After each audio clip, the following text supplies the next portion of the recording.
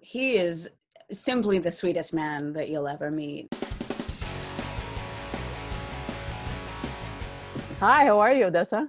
I'm so good. How are you? Great. I mean, this movie, wow. Such great two women protagonists. I mean, Yeah, it's yeah. just unique, and not only in this genre, but to see these two fierce women, not necessarily go at it, but it's just this weird relationship that's hard to describe, right? What was it like for you approaching this character? Yeah, I mean that was kind of the main draw of it, I think, for me, is that, you know, we're obviously living in a very fortuitous time for women in film and female characters, where, you know, these stories and these relationships which have been, you know, have existed in mythology and folklore and archetype, and, you know, for centuries, since the dawn of storytelling, but are kind of finally given you know, their time on screen and in media, uh and especially kind of, I think that Shirley and, you know, Sarah Gubbins and Josephine, as kind of a duo in creating the movie, have elevated that beyond just a story about female relationships, and really kind of paid homage to the complexity and the Mhm. messiness and the ugliness which exists within them as well, which I think is such an important thing to pay attention to. So yeah, I think we really tried to kind of make the relationship between Rose and Shirley as as tense and nuanced as it could possibly be. Now, what was it? Opposite acting, Elizabeth Moss. I mean, she's such a great actress. So, were you excited to work with her because of her? I mean, she's one of the best actresses this generation. Yeah, yeah, no, absolutely. I think that I would be lying if I said that that also wasn't a really big, you know, draw to the film. She is truly a pleasure to work with, um, you know, as an actor and also as a person. As an actor, she gives you so much in her performance, and it's, you know, acting is a dance and it's a game, and it's, you know, a game of mirrors and playing and tennis and, you know, whatever kind of other metaphor that you want to bring into it. But truly, when someone is playing their best, you need to play your best Hmm. to respect them and to elevate them as they are elevating you. And, you know, it is just such a joy to do that with an actress like Elizabeth Moss, who has such confidence and such mastery over what she's doing.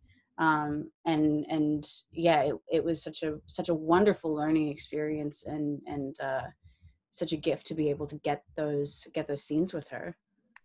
Now, do you think Rose and Fred are maybe like the younger version of what maybe this older couple used to be? Do you Yeah, think there's a lot of mirroring? I think that there is. I think that there is mirroring. I think that you know, there's a reading of the film in which that is very much the case, in which Shirley and Stanley are the kind of fully actualized versions of Rose and Fred, and what they could be and what they go through, and yeah, kind of tells the story about the trauma that needs to happen to get to that, to get to that state, to get to that level. And, you know, people going through these things together, to not only bond but discover themselves individually. Yeah, there's very much a reading that, you know, yeah, Stanley and Shirley might be the future that lies in wait for Fred and Rose.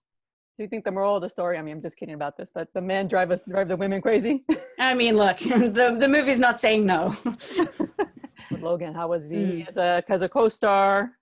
Oh, he's wonderful. He is simply the sweetest man that you'll ever meet, and I'm so grateful to have had him kind of on side during a lot of our scenes, because it was quite daunting territory for me. You know, there's a lot of sexual scenes in the movie, and I'd never done something quite so explicit, and he just really aided in creating a safe place for that to happen, and for me to kind of just focus on the acting as opposed to the how physically bizarre it was to be so exposed, you know, in a room with people all over. You know, it's like Yeah. it's not so romantic. And yeah, he was a real godsend on set. Well, we might not be seeing much of those type of scenes Yeah, right? It's I know. Isn't that because of funny? this whole situation. Yeah, we're gonna Think have about to that get kind of stuff. very creative about the way that we show romance, but it all happens over phones anyway now, so we've got practice. And I want to ask you, it's nice to see Logan kind of in an adult role and yourself as adult role, because you guys look very young, but Mm. it's very rare to see young people in a movie portrayed in such a in-depth way. Do you Yeah, agree? yeah. I was really excited about this role for that reason. Um, it was kind of the first role that I wasn't playing a teenager or a high schooler and stuff like that, which is, no knock to that, but it did really kind of feel like growing up. And Rose is pregnant and starting a family and starting her life, and she's a wife, and she has to kind of live up to this adult expectation. And it was really interesting to play that, and to be given given the I guess agency to discover those kind of more independent parts of myself as an actor. Mm-hmm. And it's ironic that you're pregnant as Rose and you're also pregnant, I believe I read in The Stand, right? Yeah, I guess the world just wants me to get knocked up, huh? Well, how did they do that? Because, you do expose yourself and you see a belly and it Mm, looked really real. How did mm. they, I mean, what's the magic of filmmaking, right?